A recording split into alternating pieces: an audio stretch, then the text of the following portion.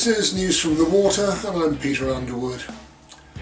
As our waterways attempt to get back to normal and boaters of all persuasions begin to travel in the June sunshine, the Canal and River Trust is struggling to dig itself out from an avalanche of complaints and protests. Not only were there twice as many canals where navigation has been halted because of incidents and structural failures than in previous years, 14 in just the first 2 days of June, but two major boating organisations are demanding that the Trust delay the implementation of its latest terms and conditions on the basis that the consultation was flawed and possibly illegal. At the same time, a less than subtle attempt to restrict boats on the River Lee is creating a growing protest bandwagon. Now, the National Association of Boat Owners has written to the Trust complaining that it's made no effort to respond to the detailed points it raised 6 months earlier on the proposed terms and conditions.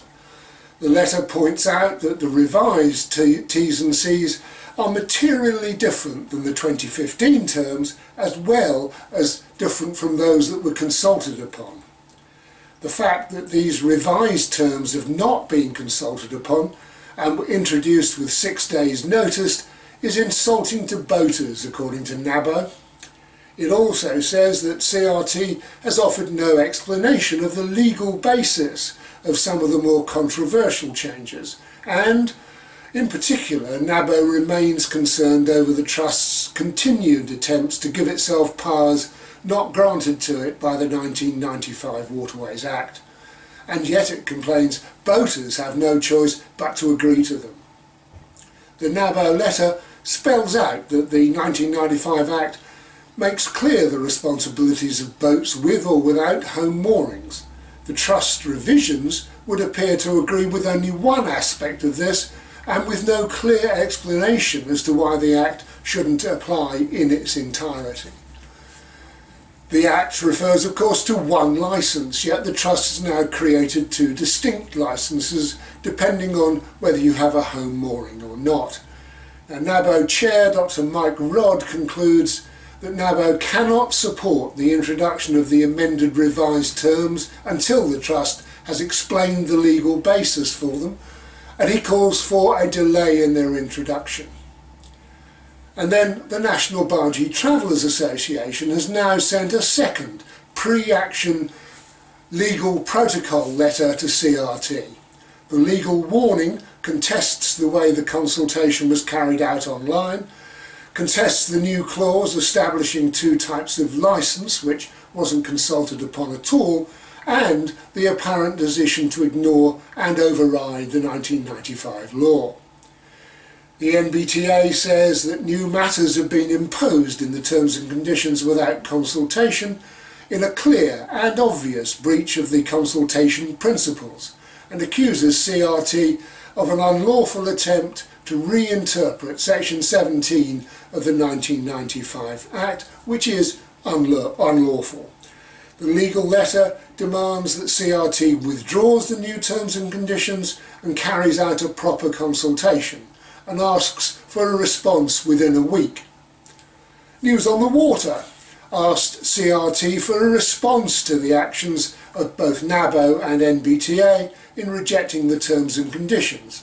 National Press Officer Fran Reid replied by stonewalling, saying, in quotes, we will communicate directly with NABO and the NBTA about any matters they raise, and we'd recommend that you approach them about any questions they may have raised. Yeah. On another front, Canal and River Trust has finally responded, after a fashion, to Alan Richards' formal complaint that it revised the figures in its annual report after it had been accepted by the board, and provided a different version to the Department for Environment, Food and Rural Affairs, as well as the Charity Commission, more than 20 days after the original complaint and well outside its own deadlines for a response. Alan has now had an email from Tom Deards, CRT's head of legal and governance services, which claims I should be in a position to provide you with a full substantive response by the end of next week. Isn't that lovely? Then there's of course the wave of protest over the so-called safety zones on the River Lee, which has already led to the Canal and River Trust backing down and organising a proper consultation with all river users rather than just one or two rowing clubs.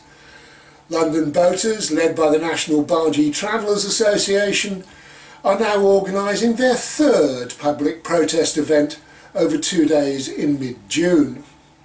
A convoy of boats with live acts on board will be moving from Walthamstow marshes to Hackney Wick and back, and supporters will march alongside on the towpath.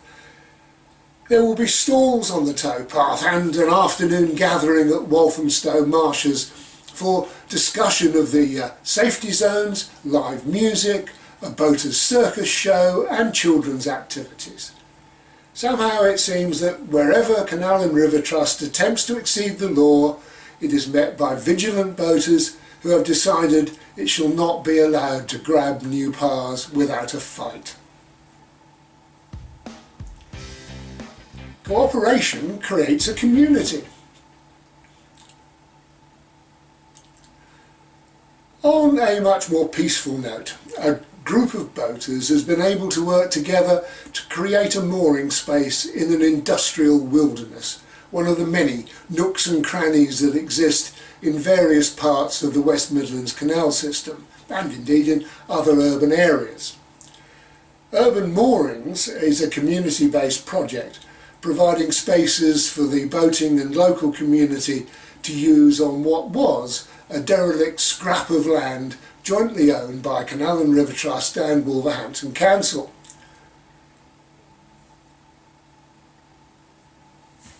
They say that they'd just begun to open up to visitors and volunteers when the nasty little virus struck a little while back and they had to close their gates. But at the end of this May, Urban Moorings held an open day for all comers. When the original volunteers arrived back in November 2016, the site was totally overgrown and covered in rubbish. The next 3 years were spent clearing the site of buddleia, car parts, rubble and rubbish, as well as developing the CRT-owned part of the site. There they created garden areas as well as areas for wildflowers to increase the biodiversity, and removed underwater obstructions from the arm and built a walkway around the mainline canal area for secure boat moorings. Unfortunately, on Boxing Day 2018, the team lost one of its founding members, Paul Howland, when he died suddenly. But it's absolutely amazing. I came here just after Alison and Lou had moved here, and now you wouldn't believe the difference. It's a proper community. If I had a boat, this is where I'd want to be.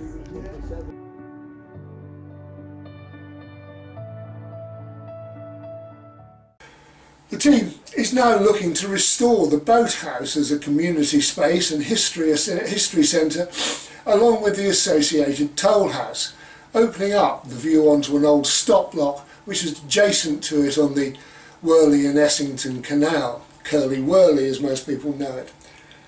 Our Urban Moorings want to take the self-sufficiency of living on a boat, generating power, getting water, emptying toilets, rubbish disposal, and share this with land-based dwellers. They say, we want to create a space where difference and different ideas are the norm. We want spaces where we can share the canal folk way of looking at things. We want people to explore and learn about the rich industrial history of the site and the area around it. We want to be an eco-zero waste site, putting an emphasis on reusing waste in imaginative and inventive ways. We want to show it is possible to reclaim once polluted and derelict sites with little commercial potential and regenerate them as community and creative sites. We want to integrate with nature and have it as an everyday experience on our site. We want to encourage the community to plant and garden on whatever scale they're able at the site. and a tone. We want to give a space to experiment with the arts and provide a flexible space to do so. We want to provide a space for the community to engage with exhibitions and performance. We want to provide a space for micro businesses to operate on a flexible basis and share ideas. And of course, self-sufficient moorings integrated into the community that surrounds it.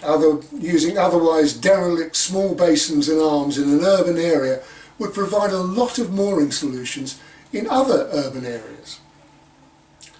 Urban moorings is a fascinating idea, and we wish them all the very best. That's it for this week.